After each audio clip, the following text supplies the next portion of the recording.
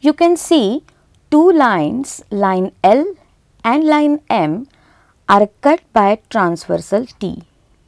Let us measure the distance between these two lines. In the beginning, the distance between them is 12 centimeters and it is the same anywhere between them. These two lines are lying in the same plane and have same distance maintained between them. So, line L and line M are parallel lines. As you can see here, transversal T is intersecting two parallel lines, line L and line M, and 8 angles are formed. 4 at the intersection point A and 4 at the intersection point B. Some of these 8 angles can be paired together according to the positions they occupy, and these pairs of angles are known by some special names. Let us study the pairs of corresponding angles. Angle 1 and angle 5 form first pair. Angle 1, it gets formed between these lines at this corner, and angle 5 gets formed between these lines at this corner. Angle 1 and angle 5 are formed at these matching corners. So, these two angles are called as corresponding angles. So, corresponding angles are such that they are on the same side of the transversal, and in two pairs both the angles are above the parallel lines, and in another two pairs both the angles are below the parallel lines. These are the pairs of corresponding angles. Let us measure angle 1 and angle 5 with protractor. Angle 1 measures 110 degrees.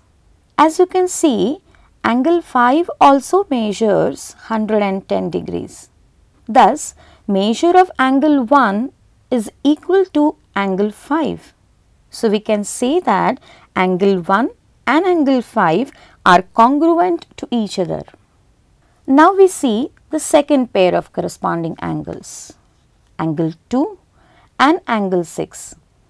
If you see, the angle 2 and angle 6 get formed at these matching corners. So, these two angles are called as corresponding angles. Let us measure these angles. Angle 2 measures 70 degrees. Angle 6 also measures 70 degrees. So, measure of angle 2 is equal to angle 6, and we can say that angle 2 and angle 6 are congruent to each other. Now, let us see third pair of corresponding angles, angle 3 and angle 7. They are formed at these matching corners.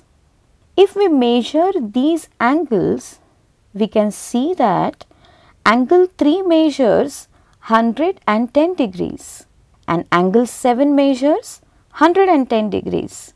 So, measure of angle 3 is equal to angle 7. So, angle 3 and angle 7 are congruent to each other. Now, let us see the last pair of corresponding angles, angle 4 and angle 8. They are formed at these matching corners. Angle 4 measures 70 degrees and angle 8 also measures 70 degrees. So, measure of angle 4 is equal to angle 8, and we can say that angle 4 and angle 8 are congruent to each other. Now, we can say that when a transversal cuts two parallel lines, we get 4 pairs of corresponding angles, such that in each pair the measures of the angles are equal, or in other words, each pair of corresponding angles is of congruent angles. Then what is the relationship between the angles in each pair of corresponding angles when they are formed by two intersecting lines and a transversal? Let us see. You can see two lines, line L and line M, are cut by transversal T. These two lines are lying in the same plane. If we measure distance between them, at this position it is 4 centimeters, and the distance is increasing here, as you can see. Whereas if we extend these lines here, the distance between them will decrease and they will intersect each other at some point. So line L and line M are intersecting lines which are cut by the transversal T, and 8 angles are formed, 4 at the intersection point A and 4 at intersection point B. So we have got 4 pairs of corresponding angles, angle 1 and angle 5, angle 2 and angle 6, angle 3 and angle 7, and the last pair is of angle 4 and angle 8. Let us measure the first pair of angles, angle 1 and angle 5, with the protractor. Angle 1 measures 140 degrees. Angle 5 measures 110 degrees. Similarly, angle 2 measures 40 degrees and angle 6 measures 70 degrees. Similarly, angle 3 measures 140 degrees and angle 7 measures 110 degrees. Angle 4 measures 40 degrees and angle 8 measures 70 degrees. Now we can say that when a transversal cuts two intersecting lines, we get 4 pairs of corresponding angles.